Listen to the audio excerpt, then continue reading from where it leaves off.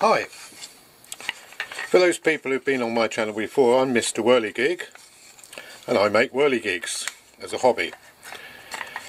A lot of people saw the way I make my propellers for the whirligigs and they showed some interest on how I actually carry on with the process and how I finished up with my powertrain, the bed that I put all my whirligigs on. I decided, because I make about a dozen different designs of whirligigs, that I should really standardise the bed. So what I actually in fact do is make these like this already, and then I can put on whatever, whatever model I want to. I can put on I can put on the chap who's throwing the ball for the dog, or I can put on the wood chop. Obviously hasn't got his bottom on at the moment. I did some bottoms. Yeah, there's the bottom, and that just fits on. And they all sort of just fit on the same bed. And this way, I can sort of standardise things, which is easier because I can get beds made and propellers made, and then as the orders come in for the whirligigs, it's quite quick to actually assemble one. So the interest people wanted to know is how I finished up with this idea. As people who've seen it before, the propeller chest screws on there with a wing nut. I had numerous ideas, and if you go on YouTube you see different people have different ideas. Some people do this with gears and wood, and some put it underneath and have holes coming up underneath so the drives come up to that, and yeah, all very good, but when you've got to do these, not in bulk, but 2 or 3 a week, you've got to just standardise things. So eventually I finished up with this and this size. We did do originally, I'm sure people saw on the original one, this is one of my first design ones. This is all done with 10mm rod and everything, and it was just a little bit over, belts and braces too strong really. So I went down in size and finished up with what I got here. So what do we do? Well, we obviously started with a block. Why that length?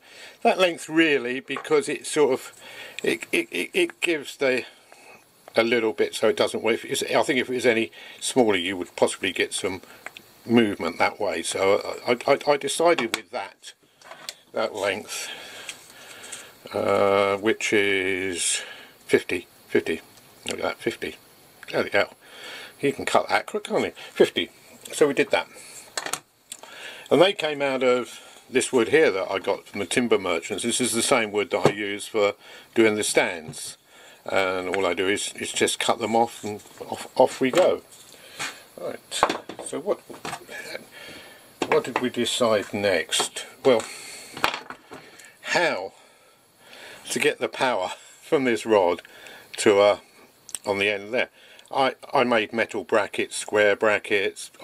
I tried so many different ways of how to change that to an up and down movement. So I finished up with what I always think the easiest is the best sometimes. So what we did, I'll see if I can get this in shot for you. I just put a flat bit on the end of the threaded bit there, just enough so that I could put a punch, a little mark there, so I could drill a hole through it. And then I've just drilled a hole through the end. I don't know if you can see that there. Yeah, there we go. Look, there's the hole there. Yeah, I've just drilled a hole through there. And then what we then got is some galvanised wire, which is this stuff here, which is the same stuff that I use to move the things up. And that's 1.9, so I presume they call that 2. And then we just drilled a hole through, as I said, we place that through the hole, and we just do it up very tight. Just make a bracket up. That's the bracket. Bracket goes in there like that. Quite simple. Do that up. it's got a shake-proof washer on it, shake-proof nut, so that goes up very tight.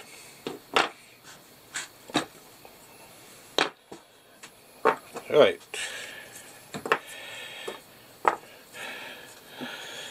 So with our pieces of wood, we just flattened one surface down, drilled a hole through the top, more towards the top, like that.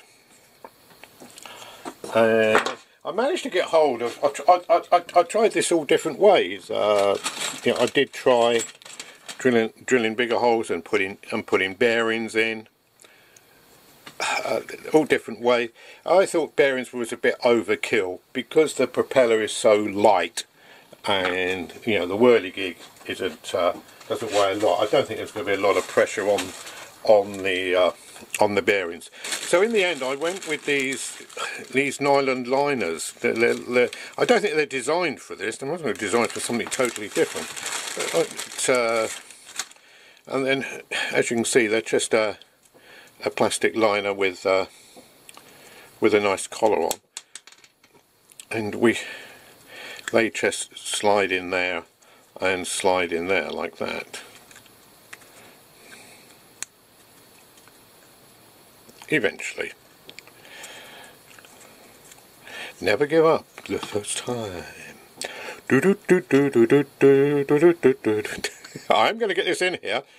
Just put the pause, go, you make yourself all a cup of tea or a coffee. There we go, it's in there, and that fits in there like that. And that is it. Then we take our rod, which will have the on the end of it screwed up tight. That slides through there, quite simple. You won't believe how that hassle to get that in, and then it comes out straight away. Oh no, it's the other end, isn't it? That just fits on there like that. Then we obviously get the propeller, put the propeller on the end, put a wing nut on it. Then this screws onto the base. Again, all these bases, they all come off cuts. This come out of a bit of 6x6 timber that I sliced down on it. A really lovely piece of wood. When I cut it, it smelt wonderful. And as you can see, I just do them in bulk. Just cut loads of them and just make them up for when I want them.